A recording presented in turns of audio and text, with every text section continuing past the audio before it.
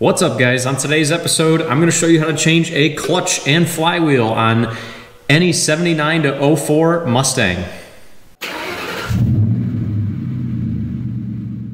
All right, guys, so before we get started here, just so you're aware, this car in particular is a 2001 GT. It has the Tremec 3650 transmission in it.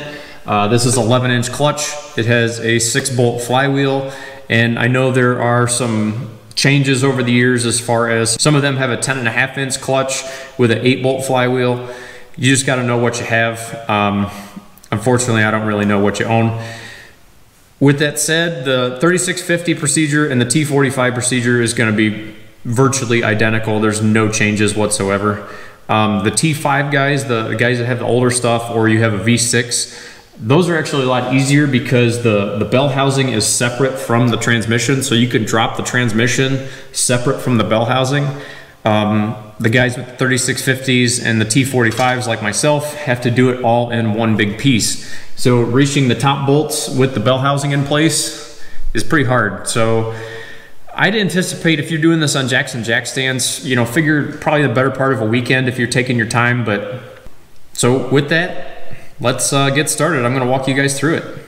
All right, first things first, because we're going to be disconnecting the starter, you got to disconnect the leads on the battery.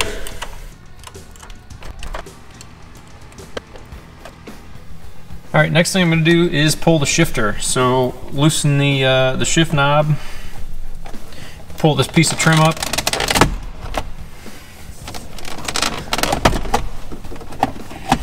come around to the back and undo the plug. Set that off to the side. Then I'm going to take the shift arm off and this inner boot, get that removed so we can get the transmission out.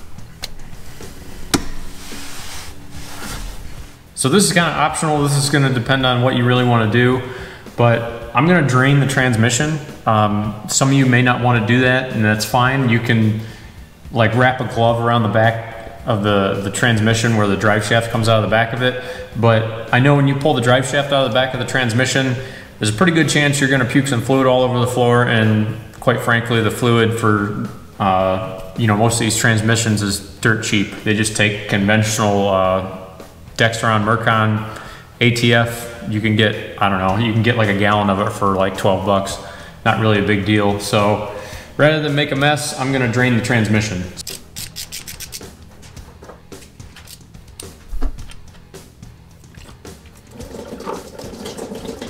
All right, the first big component that I'm going to remove is going to be this H-pipe. We got to get this out of the way to get the transmission out. So there's some O2 sensors up here if you have a fuel injected car, right at the where the exhaust manifold meets the H-pipe.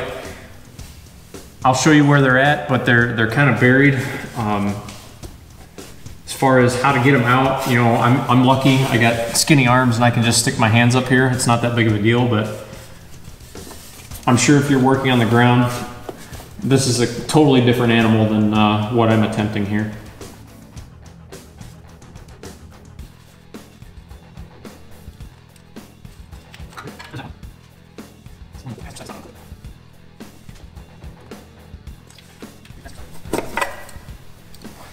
There's just a push tab on these, even the ones up on the bell housing.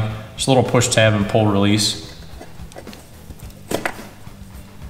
So that's all the electrical connections to the oxygen sensors. We're going to go ahead and get the H-pipe unbolted.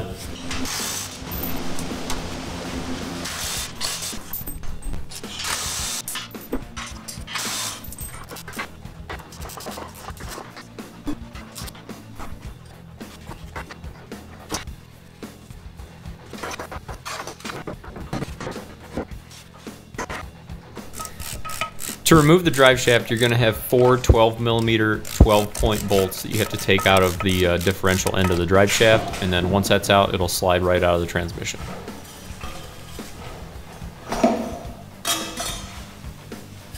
And the drive shaft's out. So the next thing we're going to go after is going to be the starter. For any of you that are already aware, there are 3 bolts on the starter, and the top one is in a really, really bad spot. It's up here by the exhaust manifold and in toward the engine block.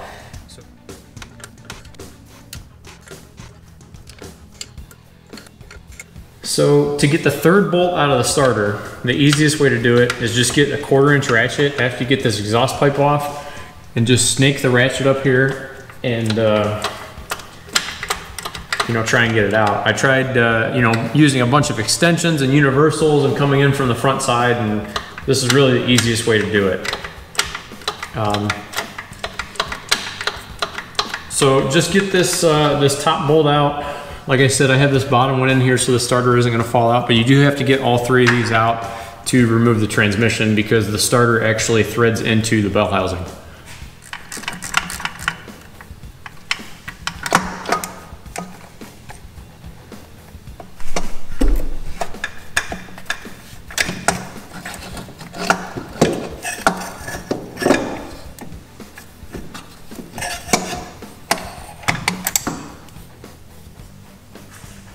All right, now that the starter's out of the way, I'm gonna deal with some of this other ancillary stuff. So you got some wiring up here, you got this wiring back here for the O2 sensors that runs up the driver's side of the transmission.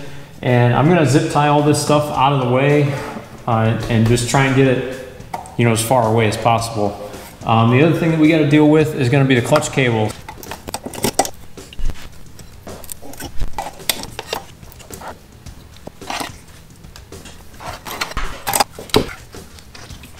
So this wiring, I'm just gonna stuff up here in the front and just try and get it, you know, out of the way. I'm gonna kind of use the steering shaft to hold it in place where I need it to be. But yeah, let's go after the clutch cable. So to free the cable from the clutch fork, get a pry bar and stick a pry bar in here and just pry it forward. Push the cable up and through the hole in the fork. So at that point, everything's nice and free. Next thing you want to do, once you get the end of the cable, you know, freed up, you want to take this big E-clip out of the end of the cable here. All right, so at about this point, you're actually going to start removing the transmission from the vehicle. So with this in mind, what I did was I got out my pull jack and put my pull jack underneath the tail shaft of the transmission so I can unbolt the transmission cross member. Now, to be able to get to the top bolts on a 4.6 liter car, you're gonna have to slowly lower the tail shaft and have the transmission drop a little bit so you can get a long extension and grab the top 2 bolts on the bell housing. If you guys are working with 5 liter stuff or V6 stuff or, you know, 4-cylinder stuff that has a T5 in it, the T5 actually has bolts that separate the transmission from the bell housing, so you can drop it in 2 separate pieces. This one, the bolts are actually on the inside of the bell housing going into the transmission from the bell housing side. So unfortunately, without dropping the transmission, I can't separate the bell housing from the transmission, so I have to drop it all in one piece.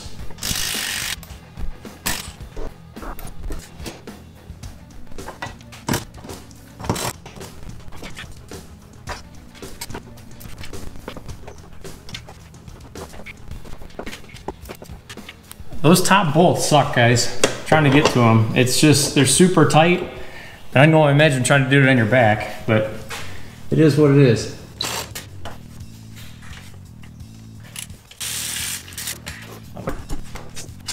So as you take these bolts out, they're all different lengths. So pay attention when you take them out because you may have problems going back together. You don't get them in the right spot.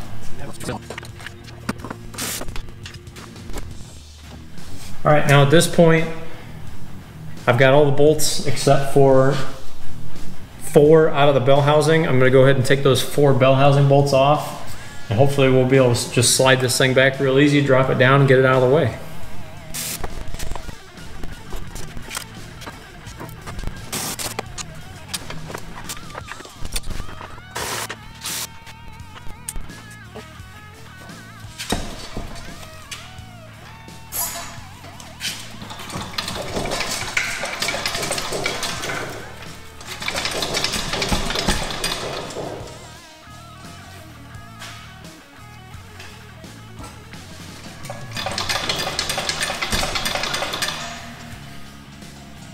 It's just the dowel pins holding it right now, and I'm telling you guys, if your car is rusty, you're gonna fight this getting it off the dowel pins.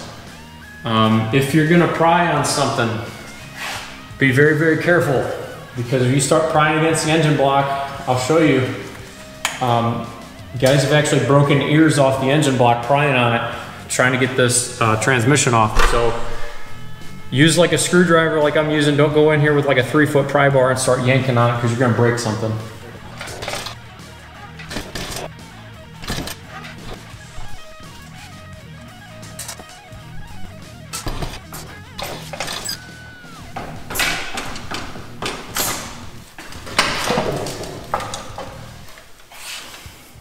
The key seems to be lower the transmission as much as possible, because I didn't want to get it on a bind where the tail shaft was tilted down too far. But the only way I can get this apart is I, really drop it. I think it just separated.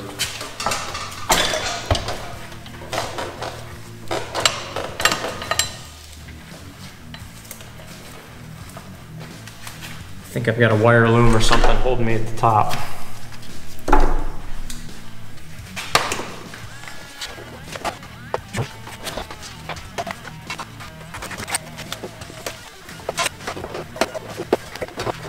The bracket up top that holds the plugs for the O2 sensors that everything seemed to be caught on seems to be free now. I'm going to try it again.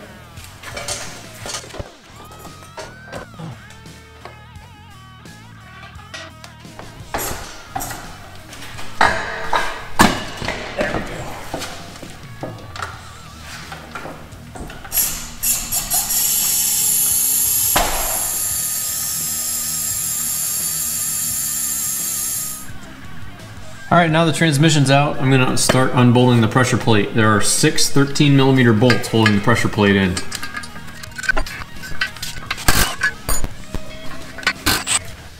Just like the transmission, I'm doing the top ones first, so I have the ones down here at the bottom that'll hold it in place, and then I can, hold it up with my hand and pull it out of the way. If you're gonna use air tools on this, make sure you hose it down with some brake clean first, so it doesn't blow clutch dust all over the place.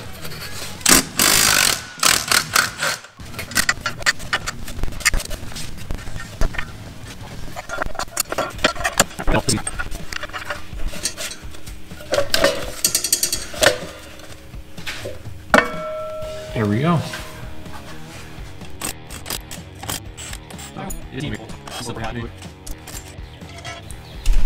And I have to do the same thing. Put 2 bolts in it, get behind it, pry on it a little bit, just make it pop free.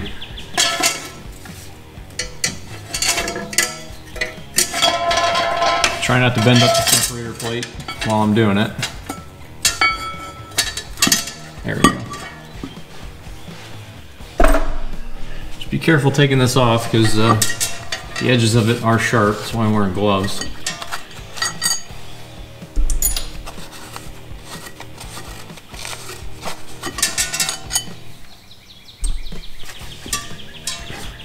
There we go. So yeah, go ahead and pull your separator plate out of the way. I'm gonna clean this one up a little bit. I'm gonna hit it with a coat of paint real quick, just because, I'm a psycho. And then we gotta get this pilot bearing out of here. I'm gonna use the bread trick for any of you guys that know the bread trick. That's how I'm gonna get it out of there. But yeah, that's the next thing we're gonna do. All right, so to remove the pilot bearing out of the end of the crankshaft, what I'm gonna be doing is I packed it full of bread. So I've seen a lot of guys use grease and do this. They'll pack the end of the crankshaft full of grease. I'm using bread because, quite frankly, it's cleaner, but grease works just the same. Now, I made a tool to do this. Now, I realize not everybody has the means and ability to make their own tool, but the easiest way to do this is get a spare alignment tool, cut the end of it off, where you pull it out, and just hammer on that plastic alignment tool. But with that, basically, you stick your tool in here, hit the end of it with a hammer, and keep packing this hole full of bread until this bearing hydraulics itself out of the crankshaft. So you guys can see it is moving.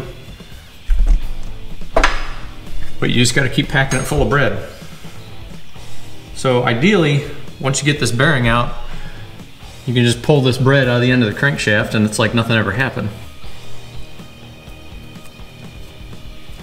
Pack that in there like that. It's moving slowly but surely. I don't know if you guys can see it while I'm hitting it. My arm might be in the way or whatever, but it's coming out. It's just gonna take some time.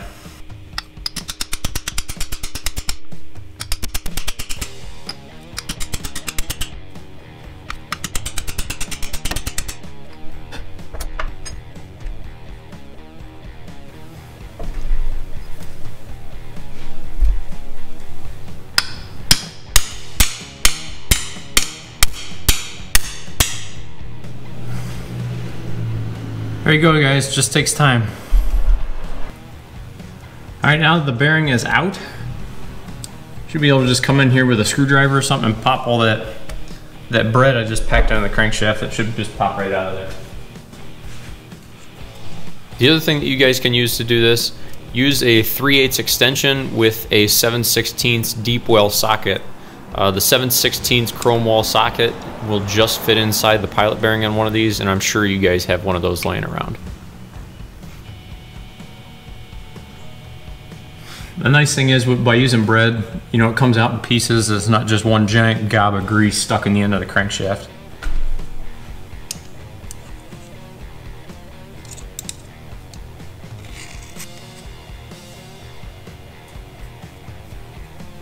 There you go.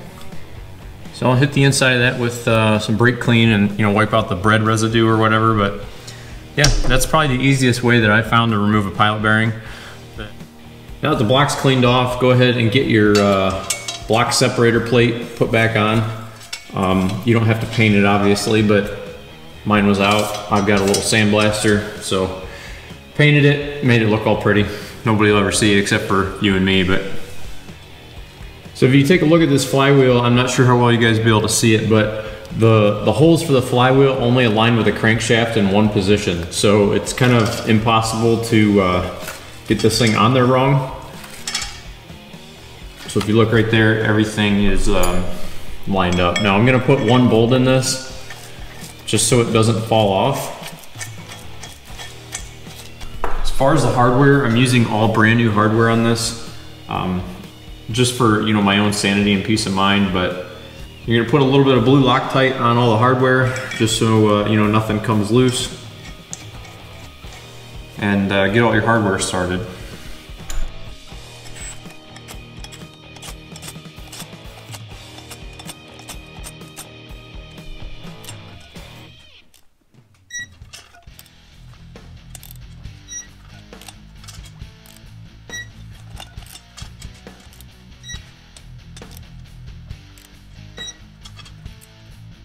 All right, so what you see here, the bearing on the left is a Ford bearing, and the bearing on the right is the one that came in the clutch kit. As you guys, if you look real close, you guys will be able to see it. The bearing on the left actually has larger rollers than the bearing on the right, and they're two totally different bearing numbers. The height on them is totally different.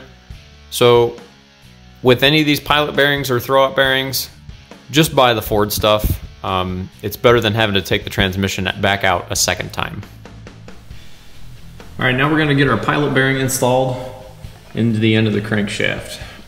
Biggest thing to remember with this is make sure it's going in straight.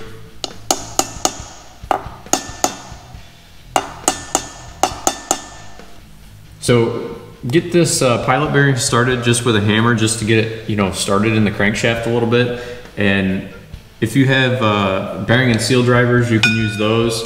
The other thing you can use is just a socket if you guys don't have bearing and seal drivers. Just make sure that socket is only contacting this outside edge of the pilot bearing and not the middle portion, because you'll blow the bearing right out into the crankshaft. You'll destroy the bearing. So just make sure you're going in straight when you're doing this.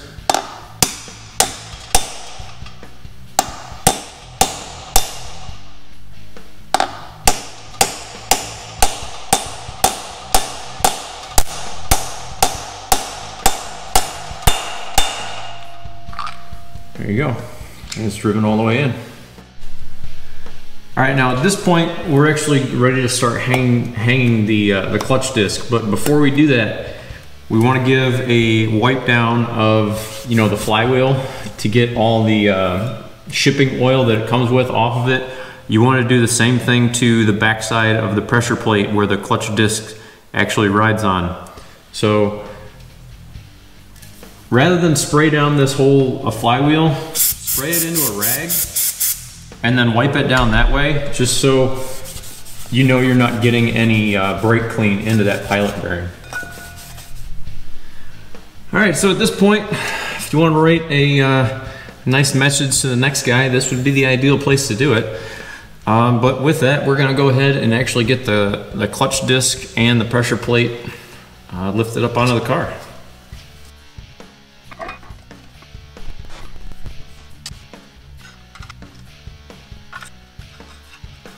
Sort of like the flywheel, I'm just putting in one bolt because I want to make sure this pressure plate doesn't come falling off of here onto the floor. So for the pressure plate bolts, I'm using new hardware there as well. Again, I'll link hardware down in the description.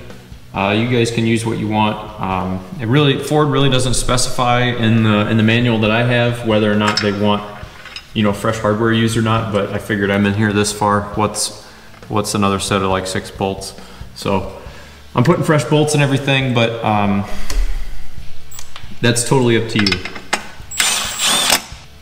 As far as the torque sequence and the foot-pound rating, I'll put the torque specs down at the bottom for you guys, depending on, you know, what engine and clutch combination you got going on. But I'm using ARP hardware, and ARP specifies their own torque, so I'm going to use ARP's torque specification rather than the one from Ford. If you're using stock replacement hardware, just follow the you know, Ford's recommendation that I'll put down at the bottom. But if you're using ARP hardware, go with ARP specification.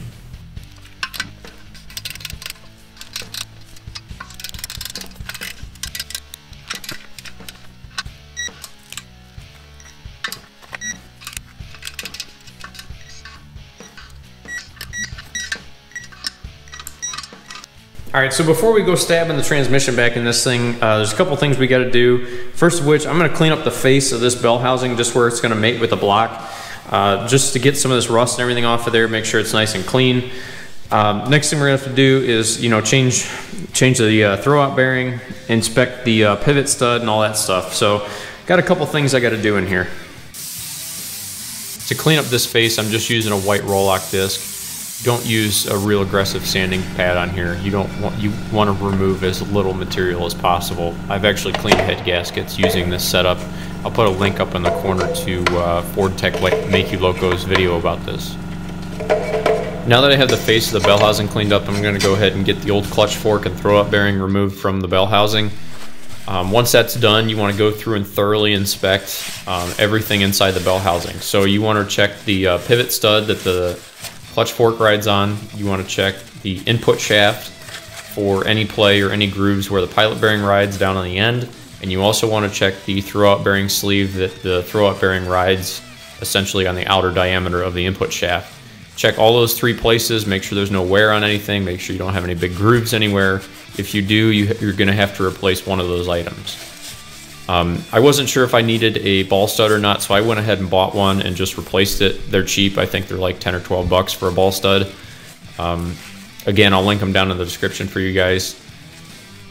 All right, over here at the bench, there's a couple things that I want to go over. First of which is the throwout bearing. As you can, I'm sure you guys can hear this one, but while you're in here, replace the throwout bearing. It's cheap. With that said, a lot of the kits that you buy come with throwout bearings, but from what I've experienced, they really don't last all that long. So my suggestion would be to go and get one from Ford. Now, the issue is when you go to get one from Ford, they're close to $60. And if you actually open the box, it'll have a part number on it, and that part number is 614014. That is a national bearing number. All Ford does is they get rid of the national bearing box, they put it in their own box, and sell it to you for double the amount of money. So you can get these for like 20 or 25 bucks. Like I said, the Ford ones are, I think, nearly 60 at this point. And this is what's considered the heavy duty bearing by Ford. The other thing that you want to check is naturally the clutch fork. You know, check the fingers where the throw-out bearing rides. Check the pivot, make sure the pivot isn't all wore out. And you also want to check the front side where the throw-out bearing rides on the front side. I'm just gonna put a whole new clutch fork in it. They're like 75 bucks, I understand. You know, it probably doesn't need it. I could probably clean this one up and make this one work, but quite frankly, I'm in here and I just wanna do it once and get it over with. The throw-out bearing sleeve isn't perfectly round, and the end with the point goes toward the clutch cable. So before we begin any major reassembly, I went ahead and changed out my ball stud, as you guys can see inside the bell housing. And next thing I'm going to do is I'm going to go through and use the supplied spline lube that came with the clutch kit to lube the splines of the input shaft. You have to be very careful with this. Don't put a ton of it on. Just use just enough to coat the input shaft. The reason is if you put too much on and the input shaft is spinning inside the bell housing, it has a tendency to sling off, get on the clutch disc, and if that stuff gets on your clutch disc, you're going to have chatter issues. Now that I've got lube on everything, I'm going to go ahead and put the new clutch fork and throw-out bearing in. It just pushes onto the ball stud. Takes a little bit of effort, but not a huge deal.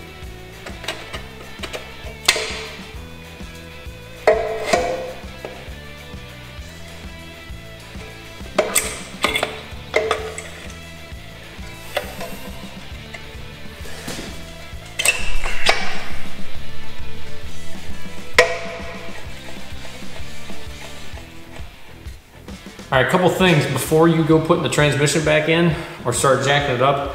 One thing I like to do, you know, everybody kind of has a different school of thought on how to do this, but to align the input shaft with the clutch, what I do is I'll put the transmission in gear, and then that way I can turn the output shaft on the transmission when it's up in place and rotate the input until it lines up and pops in.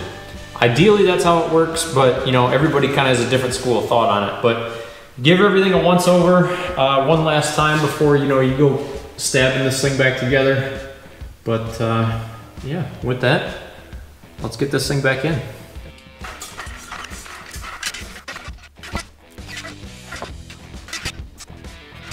The next issue you're going to encounter is going to be that wiring harness that I had to deal with up top. Now, like I said earlier in the video, the guys with the T5 put the bell housing on first and then put the transmission in place. It's a lot easier than what this is, but in any case, T45 and 3650 guys, just watch the wiring harness at the top of the bell housing. It's kind of a pain to deal with, but you know, especially trying to squeeze your hands up in here, but it is what it is.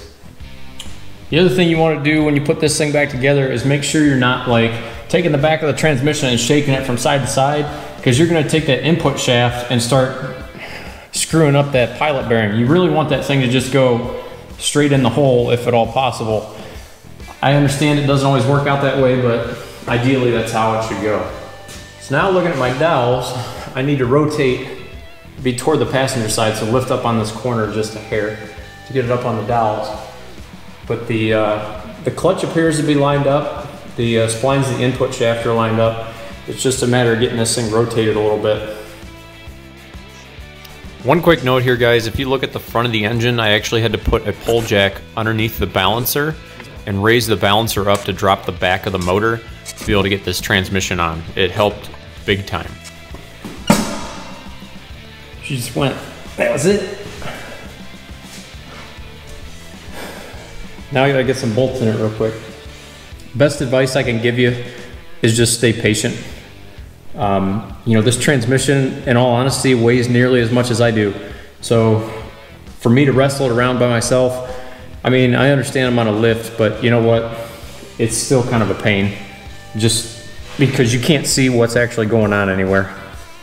Like I told you guys when we were coming apart, some of the transmission bolts are different lengths, so keep them separated as far as what goes where. You know, just pay, like I said, pay attention to what you're doing. Take your time.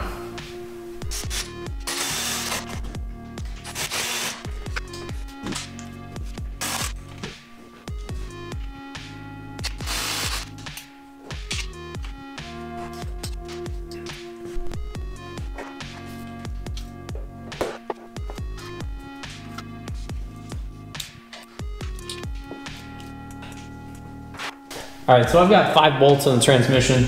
I'm gonna get my pole jack transferred from the front of the engine back to back here again. And then I'm gonna get this hydraulic transmission jack out of the way. And then I can try and get those 2 top bolts in.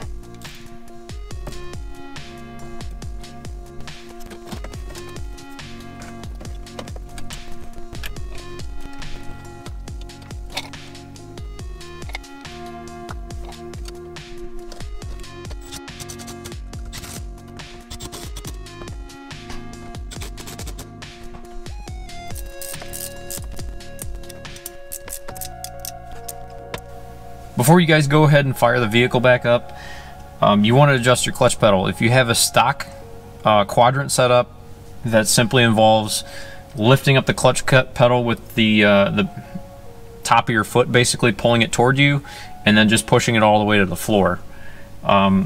Keep repeating that procedure until you get a clutch pedal back. I installed an aftermarket firewall adjuster, clutch quadrant, and a new cable. I'll put a link up in the corner to that. But yeah, we're gonna go ahead and start this thing up. Obviously, make sure your parking brake's on, make sure it's in neutral, and we'll see what happens here.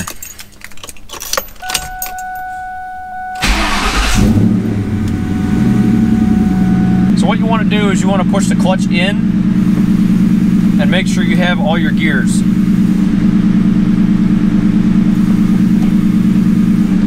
If it doesn't go into gear, you need to adjust your clutch. Once you've done that, go ahead and take it for a test drive, make sure everything's fine. All right, last thing you need to do is take the car out for a test drive. Make sure everything sounds all right, you don't have any strange noises. Make sure everything shifts the way it's supposed to. Most of these clutches you have to run between 500 and 1,000 miles, break-in period, so don't go nuts until you get a couple tanks of gas through the vehicle just to break in the clutch. But yeah, with that, guys, if you guys like the video, as always, hit like. If you want to see more content, go down and hit subscribe. Thanks for watching, guys.